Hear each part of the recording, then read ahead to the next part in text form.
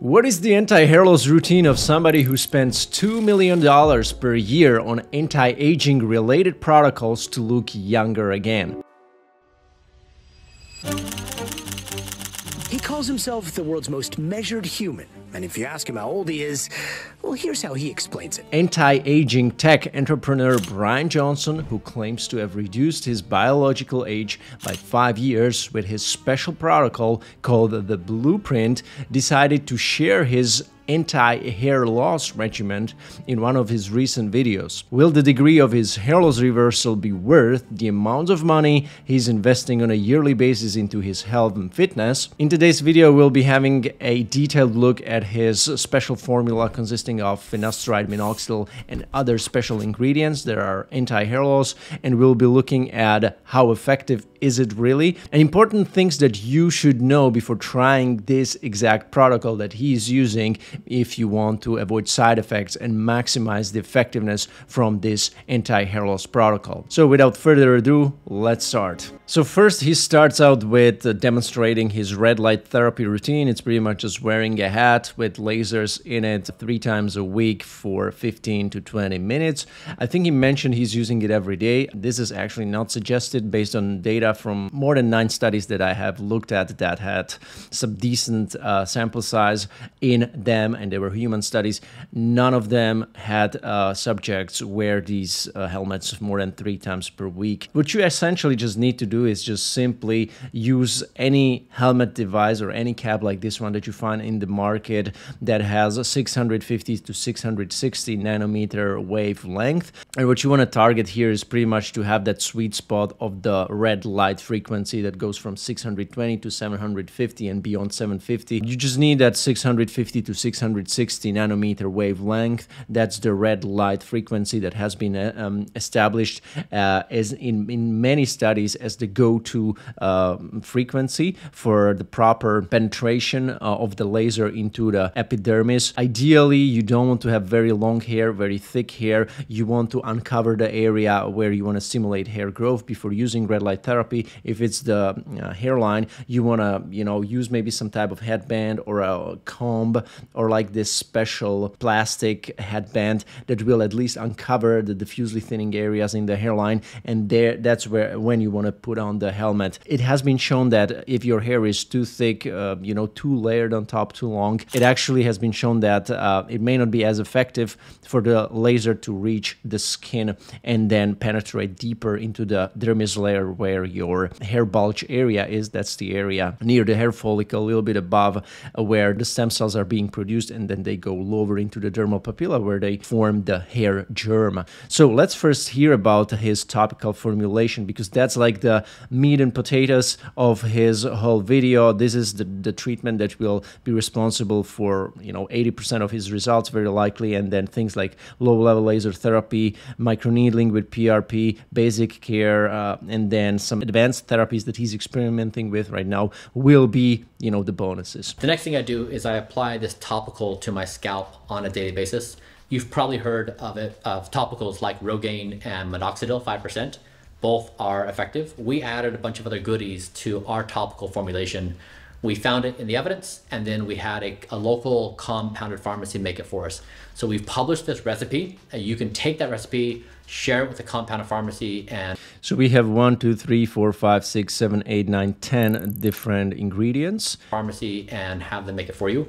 Kind of a hassle, I know, but it's the only way to get it done. You can also go to groups that sell these formulations. They may not have all the things we've listed, but if they've got the basics like minoxidil, then cool. But we really tried to create the most powerful hair. I would add here the basics like minoxidil and finasteride. I apply it once a day. You can apply it twice a day, morning and evening. So really your preference. All right. So that's enough. So I would for sure want to have finasteride there. I would want to have minoxidil there. These are the FDA approved medication. You cannot go wrong with them. They will stop your hair loss, most guaranteed. And then the rest will be just, we can discuss. Caffeine, yes. I would want to have it there if you can have this compounded, if you can add it somehow there. But be careful, 1% caffeine has not been studied in studies on hair loss. Topical caffeine only has been studied with 0.2% concentration. This is 5 times more. So if you apply it in late afternoon before bed and you do even needling like every other guy nowadays, like this can absorb quite rapidly and you may get some disruptions of your sleep. So be careful. I've tried it with microneedling in the 0.2% and I put it on before bed and I felt a little bit too active, like I wasn't able to fall asleep easily. So be careful. He also mentioned that sometimes he applies it twice a day, which can again be even twice of the 1% concentration of caffeine. So be careful. I would consider caffeine in this solution since it has some benefits and it has been studied even compared to Minoxidil 5%. This 5% in one study that was actually funded by the company that creates this caffeine lotion, Alpacin. So be skeptical when looking at those results. But what they realized was that the energy and hair counts after 6 months in the caffeine group and Minoxidil group were quite similar. So I would want to have caffeine there. It's a nice bonus. It's a natural remedy, but make sure that you use it in the morning rather than in the late afternoon or evening. Finasteride is the second ingredient. 0.25% one. No thanks. That's too strong for me. It's 10 times higher than what I'm using right now as a topical finasteride. And even, again, if he uses this twice a day, sometimes, like, good luck accumulating a lot of finasteride in your system, because this is a representation of 2.5 milligram of finasteride oral in 1 milliliter of this solution. So if you use it twice, you know, you get like a lot of finasteride in your system per day. So again, 2.5 milligram finasteride is the equivalent of what you get in 1 milliliter here. So again, if you're diffuse thinner, you're applying a lot of this solution or even twice a day, man, gonna get a lot of absorption of finasteride in your system. Based on the study that used this exact concentration and tested how was the penetration of this and what was the DHT lowering in the system after applying this, it was, guys, 68 to 75%. So that's a lot. That's more than with the oral Propecia tablet, you know, 1 milligram, which would be around 55 to 64%. So you're actually getting probably even more side effects because you lower your DHT more substantially with the 0.25% topical solution. Again, this is 2.5 times higher than the approved equivalent, you know, in 1 milligram of finasteride. So I would consider for sure this ingredient most important in my opinion to be in this mix if you want to stabilize your hair loss as soon as possible and be successful with regrowing hair in the long run. However, this is too strong. Minoxidil, 5%. Second most important ingredient in this solution, in my opinion. He has it with trichrosol, which is nice. Usually guys who use Minoxidil with propylene glycol alcohol, it can dry out your skin, can cause itchiness. We can see it in studies as side effects.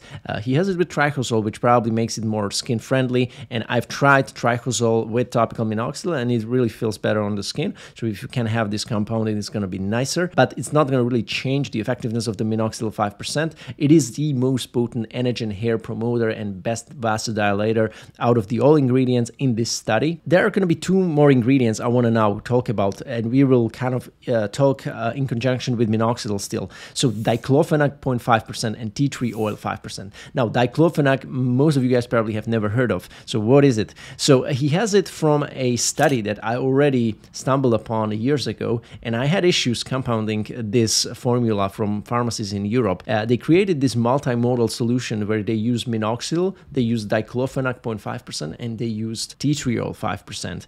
And you can see that this solution, that's the formulation A, by the way, this solution performed very good compared to the formulation B that only had Minoxidil, and formulation C was a placebo solution.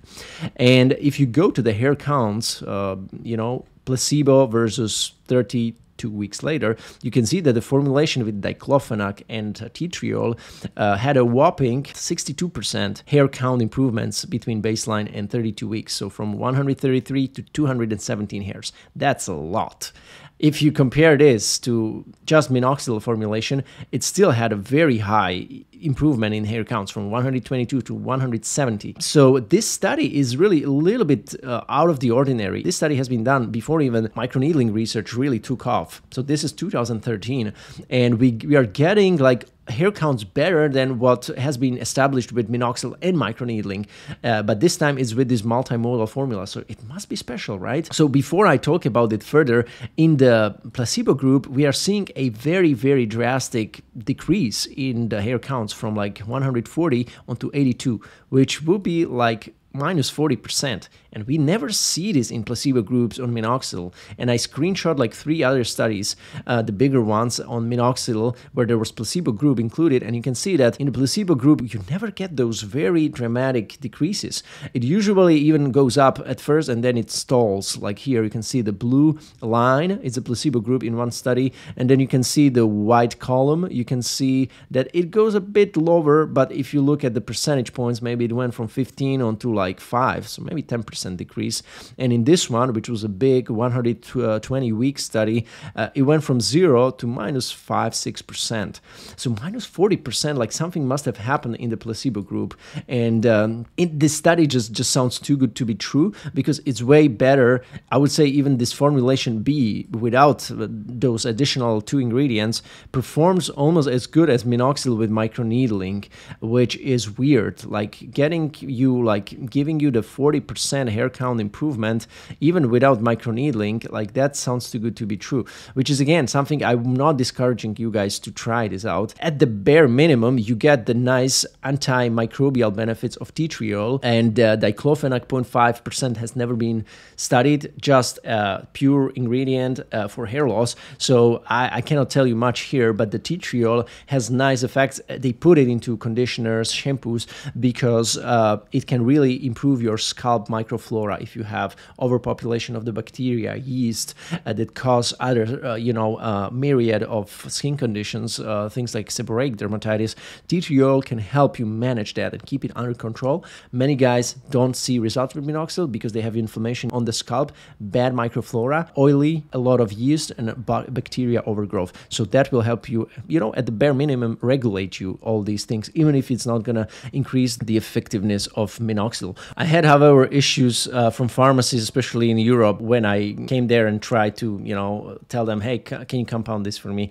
It wasn't possible. And that's simply because oftentimes they don't have those ingredients. You would need to source them, or they would need to source them or buy them in bigger quantities, and then it would just cost a lot of money. So that's why I don't know how Bryan is using it. Maybe he's buying a lot of these ingredients in bulk and then just gives it to the pharmacy, and they produce a 1-year supply of products from them. I don't know how he does it, but it's tough to have this compounded. One thing with finasteride that I even forgot was that it's even impossible pretty much to have finasteride solution compounded by pharmacy for you unless you have a prescription. So one thing that I forgot on finasteride is a prescription medication. But diclofenac and tea tree oil mixture, again, it seems to be another enhancement, something that boosts the absorption of minoxidil. They didn't really explain in the study how it works, but I have not seen any further research into diclofenac and tea tree oil that would confirm this study from 2013. Like nobody really picked up those ingredients again and tried to make a new research on it. So there are some studies on tretinoin, which I'm wondering why tretinoin is not here, because tretinoin is improving the outcome of minoxidil absorption by activating sulfotransferase, which is the enzyme converting the inactive minoxidil into the active one, and it's missing in this product, so that's a bit odd. These two ones I would like to see more research on. Let's go to the rest 4 ingredients.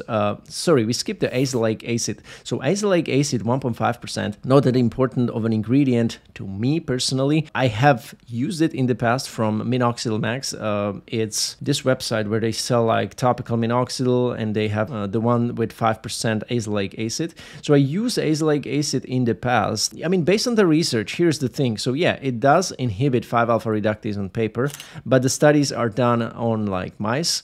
And then there is another study where azelaic acid seems to promote hair growth through upregulation of specific proteins, GLI1 and GLI2. Now, if we go on studies on humans, there are 2 using 5% azelaic acid lotion and 20% azelaic acid cream. The 20% one has been used in alopecia areata patients, and it worked. It was not the game changer, but there was like observation worthy results, I guess, and then 5% azelaic acid used in females versus 2% minoxidil. They actually had a similar effect on the hair counts, and the hair counts improved 20% in both groups with female. So that's why they say like, hey, azelaic acid could be as strong as minoxidil 2%, which based on this study, it does make sense. But if you use it as a guy with more like aggressive hair loss, you will see that even 5% azelaic acid will not be the game changer. So yeah, nice addition. You do nothing bad when adding azelaic acid, but I'm wondering why he only added 1.5% if the research is actually using 5% azelaic acid or even more. So in this case, azelaic acid is lower than I would expect. Now, if we go to rosemary oil, that's the 7th ingredient, it's 0.37%. Rosemary oil is hyped up. I see a lot of reels on Instagram, TikTok, YouTube, people actually applying rosemary oil. So what's the hype about it? So it has like 3 potential benefits. So it's a potential vasodilator like minoxidil based on one study on rats. It's having antibacterial properties similar to tea tree oil based on this one in vitro study on cells and organisms.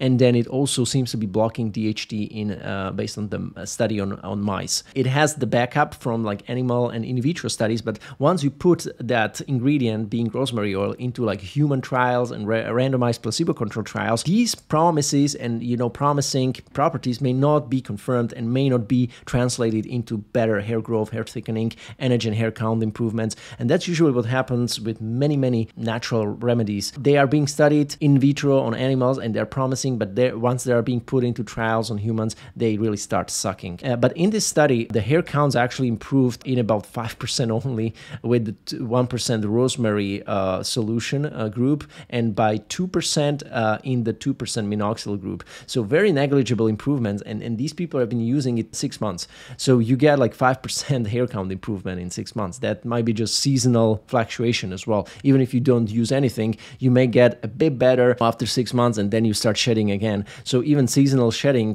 can make your hair, look a bit worse. Maybe 5% to 10% hair count could be lost based on seasonality. So he uses 0.37%. Probably it's going to be even less potent. I don't know why he maybe adds it there. Maybe he likes the odor, or maybe it helps with that antibacterial properties. But as far as better hair counts, this will be very low potency of a concentration, in my opinion, based on the studies that I have looked at. So I would maybe start with 1%. I wouldn't go lower than that for having some decent potency of rosemary on my energy and hair counts.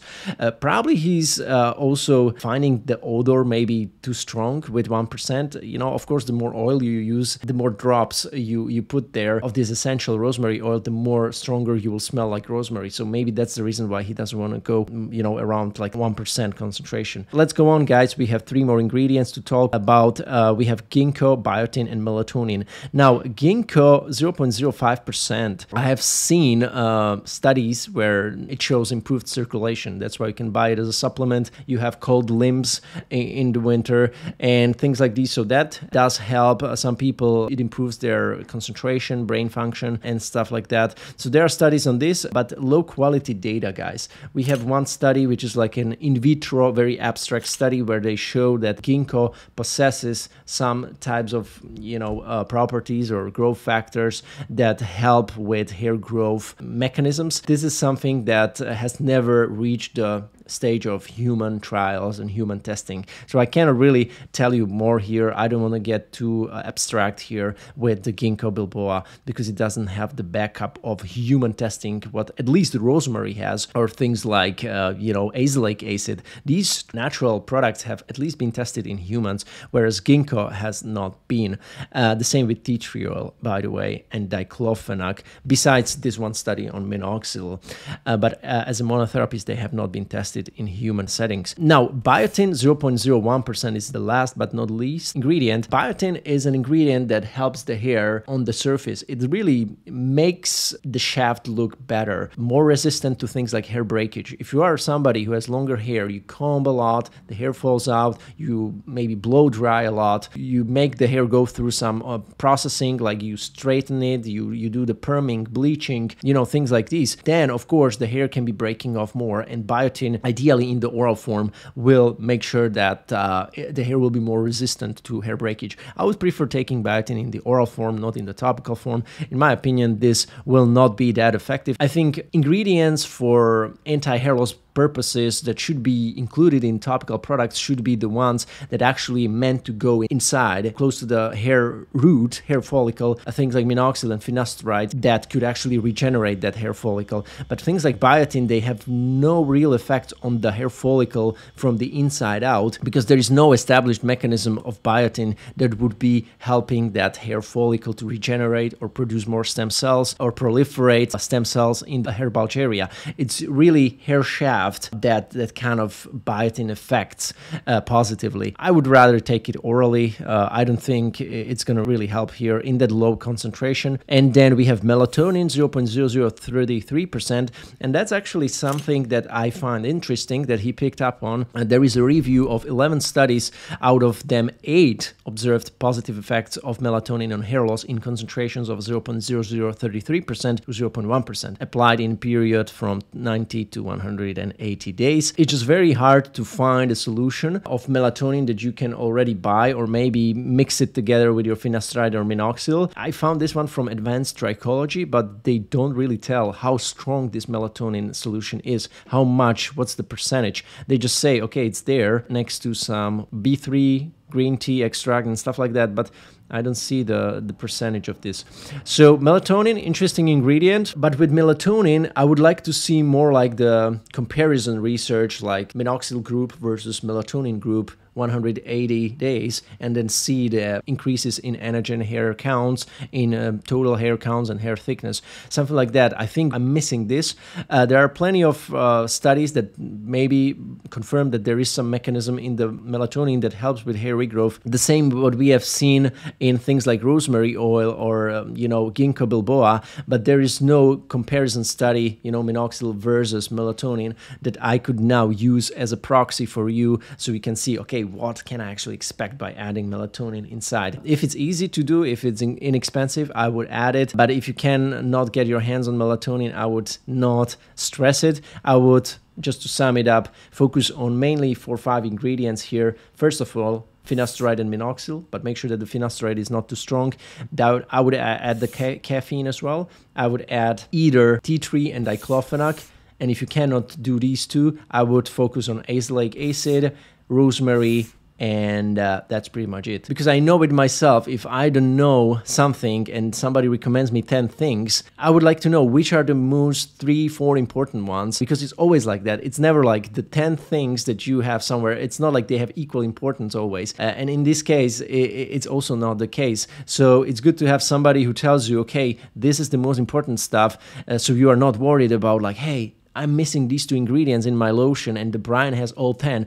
That's the reason why I'm not having the same results. I don't want you to think like that, because it's incorrect. I would like you to really compound the most effective solution here so you can stop your hair loss, regrow hair as fast as possible, but try to make it also realistic and not super expensive and overpriced, because it's not going to be worth the money. Trust me, if you try to compound any little ingredient there, that is probably very hard to get and source, and it's going to be super expensive once they compound all of that. So just focus on the basics. All right, that was it from me, everybody. Thank you so much for watching. For all of you who are interested in my one-on-one consulting services, check out the link in the video description below, where you can learn more about how I can help you out, reverse your hair loss, or find the best hair transplant clinic worldwide with the best options for your hair type, expectations, and budget. Make sure that you avoid all the pitfalls and mistakes guys usually do when choosing their hair transplant clinics. And the same counts for trying to reverse your hair loss. I can help you with that during a one-on-one Zoom meeting, and then additional follow-up to make sure you execute all of the steps right. Ensure that your hair loss will be reversed quickly and effectively, while avoiding wasting money and time and avoiding you stress along this journey. So if you want to know more about this, check out the link below, and I'm looking forward to seeing you soon in another video. Take care.